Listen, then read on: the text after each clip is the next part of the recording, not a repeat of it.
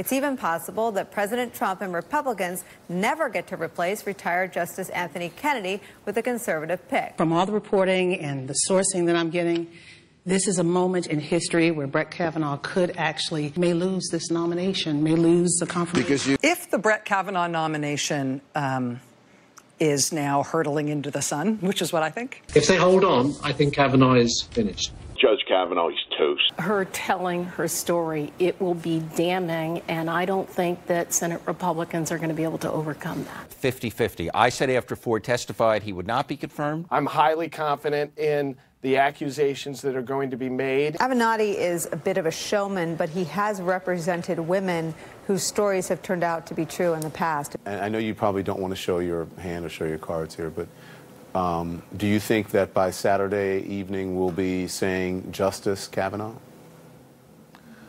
You know, I'm a prisoner of hope.